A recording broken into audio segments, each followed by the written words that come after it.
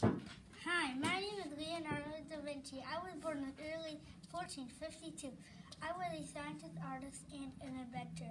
I would write my notes backwards. When I died, people discovered that I had about 60 notebooks filled with inventions and other notes.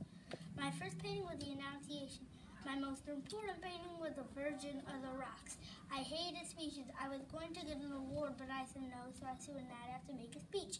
In one of my speeches, I said I'm retiring, we are all artists. Later on, I painted the Mona Lisa, my most famous painting. I also painted the Last Supper, Jesus' Last Supper before he died. Then I retired and went back to inventing. In 1519, I died. I hope you learned a lot.